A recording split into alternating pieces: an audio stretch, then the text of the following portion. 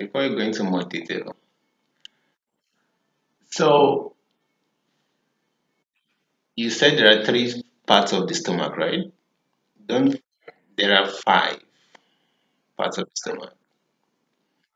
There is the cardia, which is the part that is in direct connection with the esophagus. Then you have the fundus, right, which is above the part above the gastroesophageal junction. Then we have the body, which goes from the fundus all the way down to the antrum, beginning of the antrum, and then you have the antrum, and then you have the pylorus. Pylorus is part of the stomach. Yeah. Then you have the pylorus. So there are five parts. And then the stomach has what? A lesser curvature, right? And greater curvature. For anatomy purposes, I can't say this enough. The blood supply of the whole GIT is high yield. I may not know any anatomy in my life, but anatomy of the GIT, you must know it. Blood supply, you must know them. All the branches of the trunk, celiac trunk, SMA, IMA, you must know them. All the anastomosis, you must know them. Right. High yield. All right. So going back to physiology, right? If you look at the what cells do we have major? Which cells are abundant in the fundus and the body of the stomach? Parietal cells are abundant, right? Parietal and chief cells are abundant, right, in the fundus and the body. Which cells are abundant in the antrum of the stomach? The G cells, right? Which one is D or D somatostatin also, right? Okay, so D cells to somatostatin, right? D cells, G cells, right? Okay, so enterochromaffin cells are where?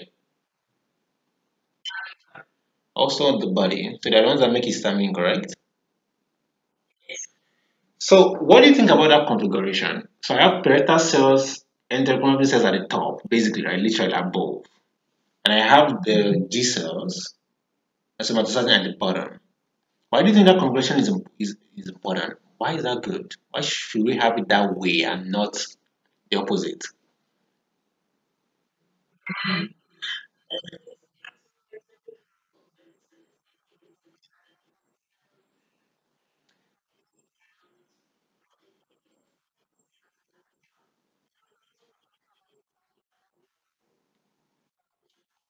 Okay, okay. So if the parietal cells make acid at the top, the acid will flow down,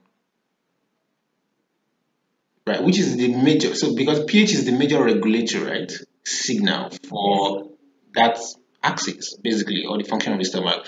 So if the parietal cells make acid, the acid flows down, and the D cells and the G cells can sense it, and they will respond right accordingly. So if pH is low, they stop making G cells stop making gastrin, D cells will make somatostatin. And then blood flow will take this gastrin and somatostatin up, right, to the body and the fundus, and right, shut off, right, acid production. If the pH is too high, the gastric secretion is alkaline, then G cells will be active. They're going to sense that. Flows down, they sense it. G cells will now make what? Gastrin. D cells will stop making somatostatin. Gastrin flows up with the blood supply, right? Goes up to the parietal cells and the enterochromaffin cells, right? And stimulates what? Acid, right? Production. So we need that arrangement to maintain that loop in that way. Otherwise, if we put the regulators at the top, we put the effectors at the bottom, right? Then how will they sense? We can't fight against gravity, right? Right. So acid can go back up. It's gonna be flowing down, right? So we can't sense it. Yeah, properly. Does this make sense? Yeah. That's why it's important to have it that way. And that's why H. pylori is one of the most brilliant, right? That makes sense. Where does H. pylori colonize in the stomach?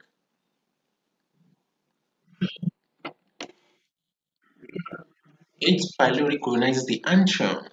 That's where it goes. H. pylori will colonize the antrum. So what is it doing in the antrum? How do you think H. pylori survives the acidic gastric acid? What does it do to survive gastric acid? It produces urease, which is used to kind of neutralize. The end point of producing urease is to neutralize the acid at the antrum. So what happens to the pH at the antrum? The pH is consistently what? High. What effect will that have on the G cells and somatostatin and D cells at the antrum? The pH is constantly high. What effect will that have on the G cells and D cells? The D cells will produce less somatostatin and the G cells will produce more because they think the acid is alkaline, it's not acidic. They're going to be thinking there's no acid production. Does that make sense? Right. pH is high, the gastric acid is alkaline or secretion is alkaline, is less acidic. D cells senses that as, okay, yeah, parietal cells are not being stimulated enough, right? So they're going to be making more gastrin. So D cells will think, oh, right, parietal cells are being inhibited too much. So they will stop making somatostatin. So what happens to enterochromaffin cells? Enterochromaffin cells will be stimulated by gastrin and you're going to be making massive amount of histamine. All those things, histamine and gastrin, they end up in the parietal cells and stimulate parietal cells. Parietal cells will make more acid, more and more. By the time the acid gets to the antrum, it becomes neutralized, right? By H. pylori. Gastrin will think, oh God, I'm not making enough gastrin. I'm failing parietal cells. Let me make more. Makes more, stimulates more parietal cells, they make more acid. By the time the acid gets to the antrum, it becomes neutralized. Gastrin will panic again and be like, oh, I'm not making enough gastrin. G cells will panic again, make more gastrin. Can you see the loop now? What happens? The acidity becomes more and more and more and more acidic. So acidic that it's going to overwhelm the protective, right, mucous layer on the epithelium of the stomach and lead to what? Gastritis and ulcer. So acidic that it's going to spill into the duodenum and the alkaline situation in the duodenum is not enough to neutralize the acid and also lead to what? Duodenal ulcer. And that's the pathophysiology of what? H. pylori gastritis. That's what it does. Now, it makes sense to me that when I'm treating H. pylori, I can't just give antibiotics. Based on what we just described now, I can't just give them antibiotics and that's it. Say goodbye, farewell. You can't. Because based on this pathophys, I now need to block what? Acid production. I must. That's why you must include PPIs in H. pylori management.